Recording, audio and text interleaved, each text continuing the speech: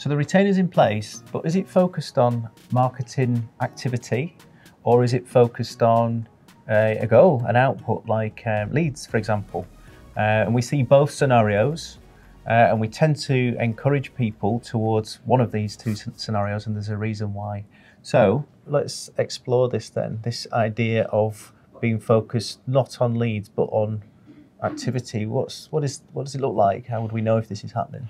I think you'll know if it's happening if every month you've got a massive list of things that are happening, whether, and it's probably across a number of different responsibilities or activities, like image editing, social media, content writing, blogs, direct mail. It might also span into non-digital work as well. So all this work is happening, but then what does it mean?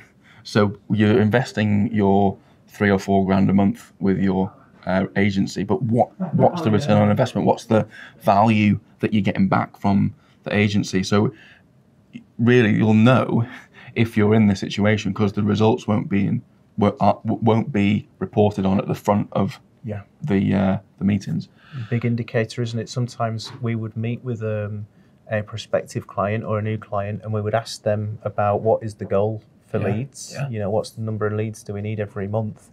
And they've never considered that question before. They've had a retainer with somebody for 3 years, 4 years, and they've never thought about what should the output be, and are we getting the output that we're actually looking for? Yeah, which is weird because as a business, they'll have a sales target. Yeah.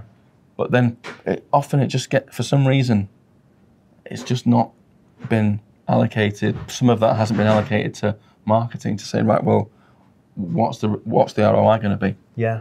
For that activity and that supplier relationship. Yeah. Okay. So if we simplify or pull this together, then we've got something where we should be leading first with the goal in our retainer, the output. Yeah. It should work that way, the same as like a business plan would. We can think a business plan should get us to this place, grow us, or deliver this amount of sales, and we expect the business plan to. Yeah. The digital marketing plan should as well.